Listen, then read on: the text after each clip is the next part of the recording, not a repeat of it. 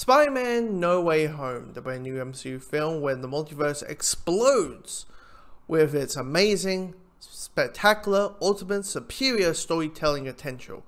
And the weird thing about this movie is, like, first things first, it is the first movie event that we have got given since The Rise of Skywalker. And that was 2 years ago. That came out, like, this time in 2019. I was going to say last year, but it's 2019. Plus, with all of the rumors and speculations with this character showing up, and this character showing up, or this character is going to show up, or this is going to happen, and this is going to happen. What you want to do with a movie is to leave your expectations at the door and take the film by its own merits, right? But you feel like this is a movie where you're like, I can't, because the internet's like, this character's going to show up. And you're like, wait, this character's show up? And you have to kind of pull you back in. But after seeing the movie, what I will say is this, because I'm going to talk about certain spoiler things at the end, but what I will say non-spoiledly is that this might be the best Spider-Man movie ever made. And now, here's the thing.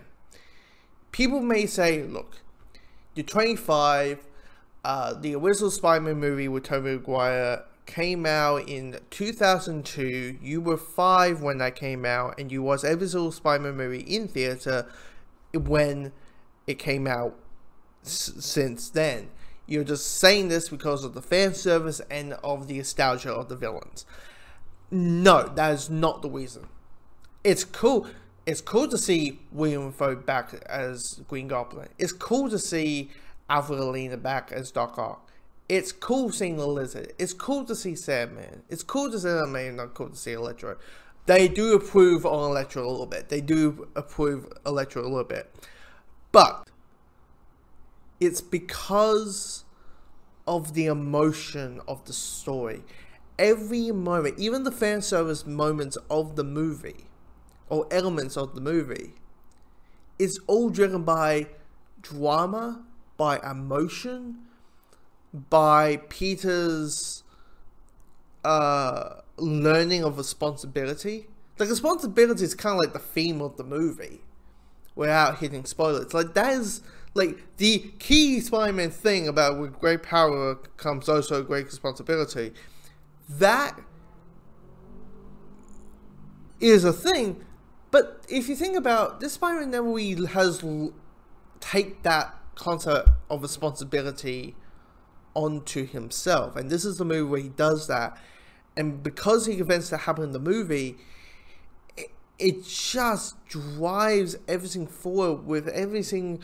Like, you feel every emotion that happens in it every second. Like, yes, the story's about, you know, in Far From Home, the last Spider-Man movie, people have found out that Peter Parker is Spider-Man. Plus, they think he is a murderer. And it's not just mucking up Peter's life. It's mucking the people around him. You know, it's messing up MJ's life, and Aunt May's life, and Happy's life, and Ned's life. So he goes to Dr. Strange and says, hey, can you make a spell where everyone forgets that I'm Spider-Man? But that spell goes wrong. And because of it, the multiverse is open. And the multiverse opens up a good chunk, like at least like 5 villains from the previous 2 versions of Spider-Man. You got Green Goblin and Sandman and Dr. Octopus from the Tobey Maguire Spider-Man films, and you got Lizard and Electro from the Andrew Garfield Spider-Man films. And Peter is on this quest to fix his wrongs, have responsibility of what he's doing. And what you have is Tom Holland's best performance as the character. Tears were shed in the theaters. Oranges were cheering and wowing. The ending was surprising. And here's the thing, I thought the ending was surprising but smart. It was the type of ending I felt like, okay, Sony, Marvel, Disney, you don't know if this partnership between Spider-Man is going to be a thing. You don't know if you're going to stand the deal. So you kind of do that ending where it's like, okay, if the partnership ends, you can still continue. If the partnership continues, you can still continue it. It's a nice have your cake and eat it, and whatever the situation falls, you can still continue this version of the character, and it's really well put together. The improvements of the villains are really well put together. The highlight is Willem Dafoe as Green Goblin. He is a better character than he was in the original Spider-Man movie. Because let's be honest, that version of Green Goblin that we got in the original Spider-Man movie with Tobey Maguire is a Saturday morning cartoon. Like, his motivation ends the first time he shows up. His motivation ends, and now he's just like, I want to kill. He's a Saturday morning cartoon. While in this, he has motivation, and he's more of a threat, and he's brutal. And I mean, that's the thing about Sam Raimi's Spider-Man films, who directed the Tobey Maguire films. The villains were brutal, and they throw no punches in this. They remind you how violent those villains were. And it's a really well put together movie. It's bloody brilliant. Is it better than Into the Spider-Verse because it's also a multiverse movie dealing with Spider-Man? Hell yeah. It's the best Spider-Man movie ever. Once again, not because of the fan service. Because of the story, how it's all handled, the emotions, the characters. This story is all character driven.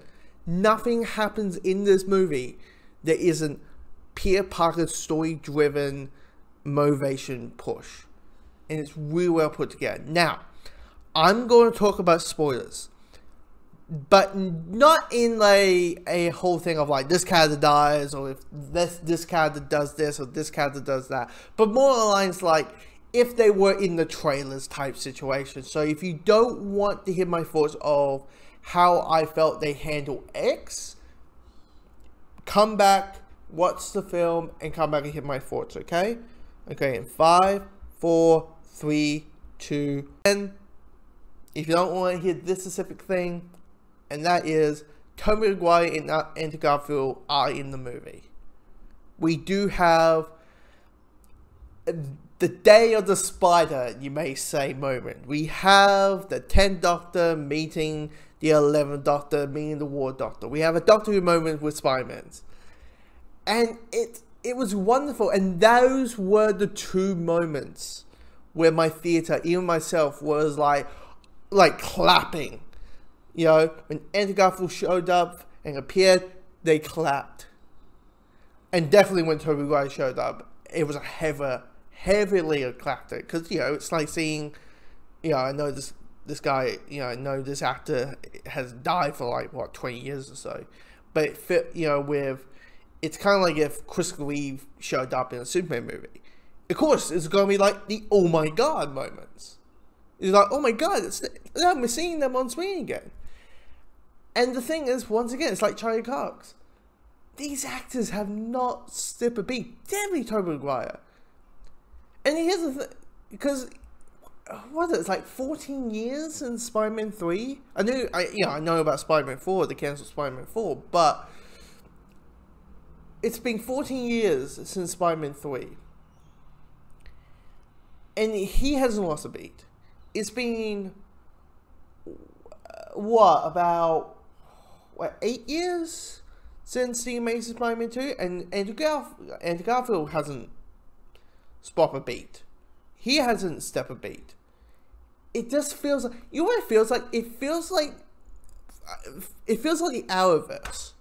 It feels like the separate films of these separate Spider-Mans were running around at the same time as this version, as the Tom Holland version of the character.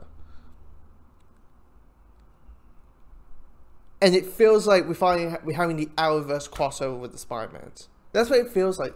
It feels that and it just felt watching them on screen and watching them talk and having conversations. I don't want to die on the conversation, and feel the emotion and how they connect. And I mean, yes, it's fan service, but it's fan service how it should be done. It's not the there's a couple of lines like that, but not the it's the look, there's a story purpose there, and it's beautifully done.